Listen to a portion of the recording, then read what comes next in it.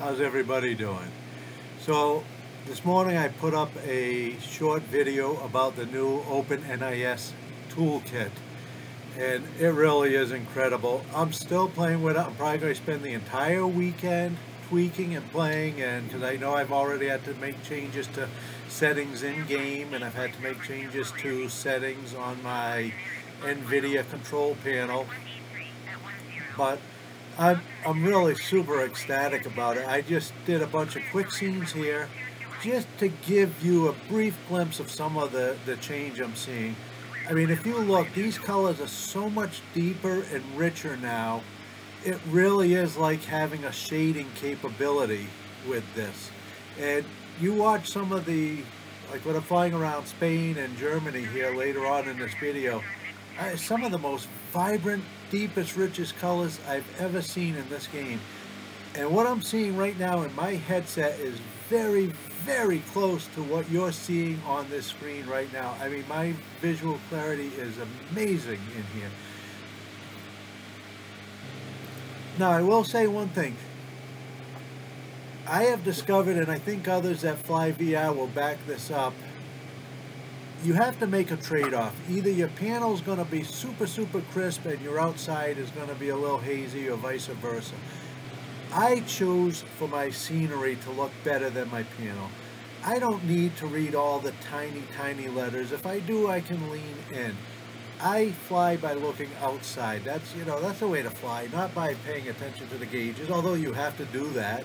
And when I need to, they're clear enough for me to use. I mean, I can fly IFR. I don't need to have the view outside to fly, but I want the view outside. That is why I fly. But you can see here, this is Sedona, Arizona. I'm getting 35, 36. There's some points in here where I get 38 to 40 frames here. And I mean, look at these colors. Look at how beautiful this looks. It's just really, really incredible how nice everything looks. I started to fly here in Asheville real quickly, but I stopped the flight because I actually have some scenery for Asheville and the airport, and I wanted to reinstall it before I did another flight around here. But this was just to give another opportunity to see a different area. And you can see, look at, okay, 36, 37 frames. Now remember, my trees are on high now, my buildings are on high now, my terrain vector is on high. I increased my in-game render resolution to, I think I forget, it's either 90 or 95 in these shots.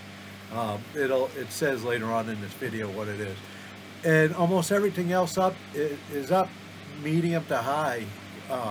So the frame rates have increased in a lot of areas for me, and yet I've also increased my graphics quality. So, hey, that's a win-win situation right there. Check the tool out. Again, I'm still tweaking, I'm still experimenting. I just wanted to give you guys a quick taste, a quick preview to whet your appetites. Hey, look at this. Look at even my clouds. My clouds are on low, but look at how rich they look.